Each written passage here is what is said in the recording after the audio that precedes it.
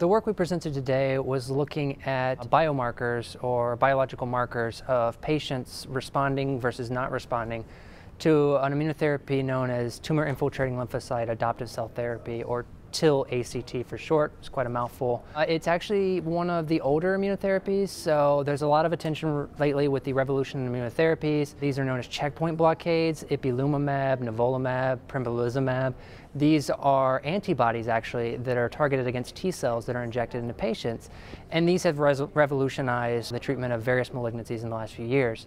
But there's an older form, as I was alluding to earlier, known as TIL-ACT, and it's been around for almost 3 decades now. It was pioneered by Dr. Steven Rosenberg at the National Cancer Institute in the late 80s. And this therapy involves taking a patient's tumor and then in the laboratory growing out the T cells that are in that tumor to very large numbers, re-injecting them back into the patient to basically overwhelm the tumor. These T cells are reactive against the tumor. That's what the whole basis of immunotherapy is the fact that T cell populations exist that are able to kill the tumor. But like all the other therapies for cancer, there are some patients who don't respond. TIL-ACT actually has a large response rate, around 50%. When you tally everything up, about 50% of patients respond, 50% of patients don't respond if you look at it inversely. The question is, why don't those patients respond? And that's the question we have to ask to figure out how we can make them respond.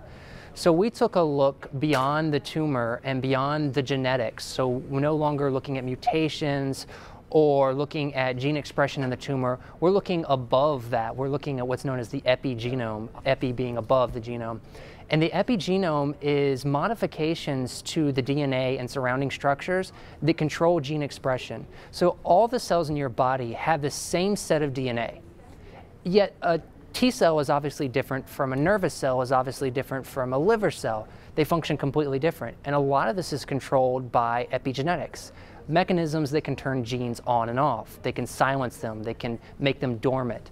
So we hypothesized that there was epigenetic differences in the T cells from responders, non-responders. Because when we test these T cells, even the non-responder T cells are able to react against tumor. But obviously when we put them in the patient, they're not able to do their job.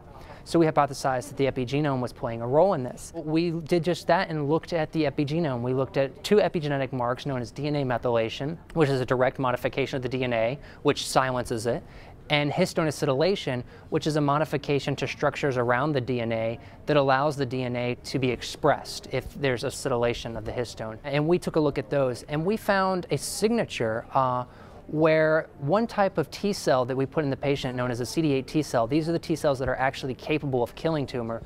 The non-responder CD8 T cells, or killer cells, were more closely epigenetically, they resembled the CD4 population, which is the second set of T cells, or the second main type of T cells. And these are known as helper T cells. They sort of direct the immune response. They have their own functions, they're very important, but they function differently than the killer T cells. And again, we found the CD8 positive TIL of non-responders, they looked more like CD4s epigenetically than the CD8 TIL of responders. In addition to this, we looked at the tumor and the tumor immune infiltrate, and we found dysregulation of a host of genes that control these marks, that control DNA methylation, that control histone acetylation.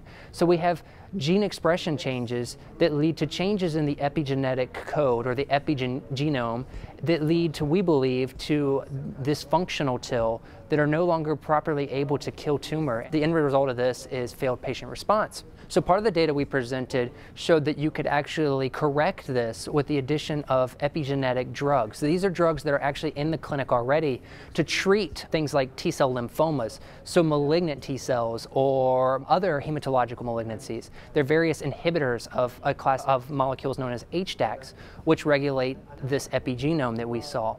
So we took those HDAC inhibitors and we grew T cells in the presence of those HDAC inhibitors. And our results show that we're able to correct, at least partially, the dysregulation that we saw in non-responders and make these T cells better capable of combating tumor. They're more effective. So we're quite excited about these data, and we're moving forward to put this in the clinic. We're trying to start clinical trials based on this data currently.